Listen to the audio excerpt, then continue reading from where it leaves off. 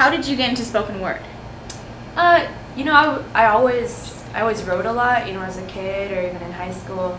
And when I got to college, I started going to open mics and just kind of, you know, reading my poetry, sharing my poetry. And then afterwards, people would be like, man, that was spoken word, you know? And I was like, I hadn't even heard of spoken word. I was like, I guess it's words and I'm speaking it. That's kind of true. But I didn't really embrace that title of, you know, doing spoken word or being a spoken word artist until kind of more recently.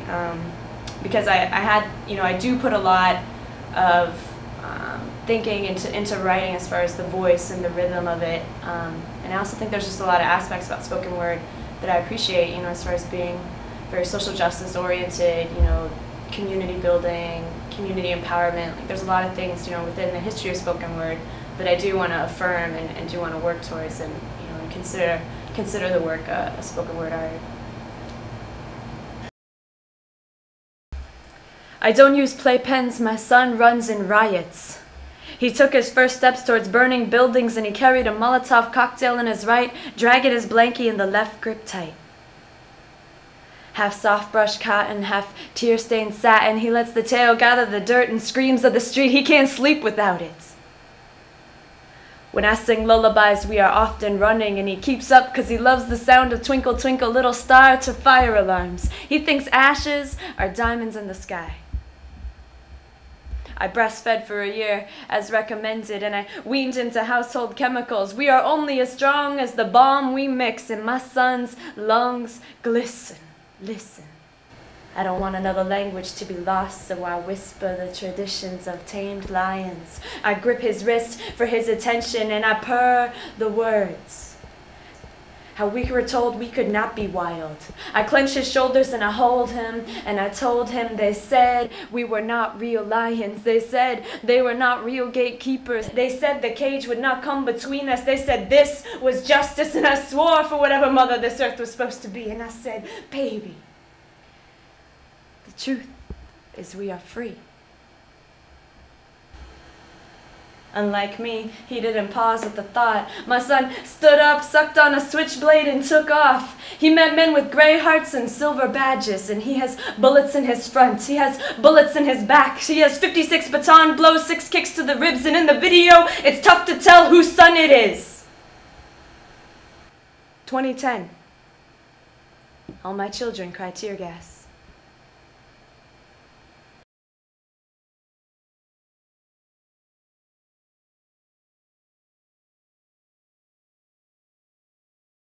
Well, I think everybody's identity really impacts their writing or their art. You know, I think we always take from our experiences and incorporate that into the things that we create.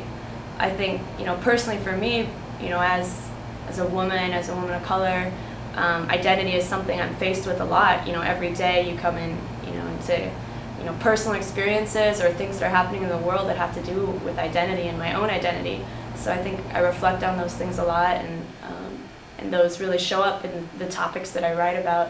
You know, that poem, My Son Runs in Riots, you know, that was about other men of color, other children, you know, who were victims of police brutality, and as a mother, and as a mother of color with a son of color, you know, you think about those things, and you think about, you know, wanting to raise your child to be a warrior, you know, raise your child to be, you know, this strong man, you know, who can face the inequalities of the world.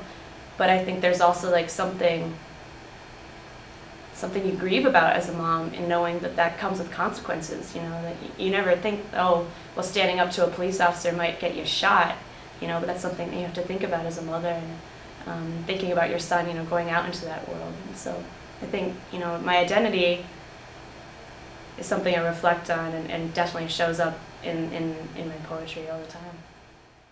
We know that you have a haiku stand. Can you tell us a little bit about how you developed this and maybe create a haiku for Piper Vision?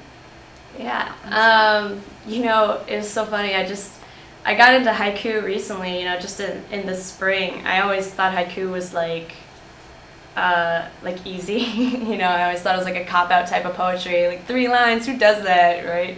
I'm a spoken word artist, we just like go on and on and on for like pages, you know.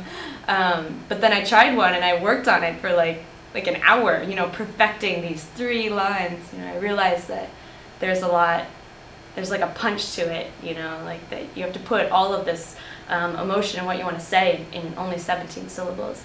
So, I mean, it started when on Facebook I would just have like a haiku giveaway day, and I just like do a status update, like haiku for anyone who wants it, just let me know, you know, and like that first time I wrote like 28 haiku that day, you know, and that was pretty bomb. I really enjoyed, you know, giving those to people and you know, seeing, you know, how people appreciated that. Yeah, actually, we have a community art studio called The Canvas, and I just walked in there one day on my lunch break, and I was like, hey, you know, I have a typewriter, but it was an electric one. I needed to plug it in, so I needed to befriend like somebody in downtown Juneau, and I was like, oh, The Canvas, I feel like this would be kind of appropriate, you know, and I asked her if I could use her plug-in, and she was like, not only did she want me to use the plug-in, but she was just totally supportive of the whole project, you know, and she was going to advertise it, you know, and do a lot of outreach on it, you know, and it was something that's kind of be reciprocal between me and The Canvas. You know, I decided I was also going to donate part of the proceeds to The Canvas, you know, because they do a lot of great work. Will you write us a poem about pipers? About pipers, like Piper students? Yeah. Yeah, I can write a poem about Piper students.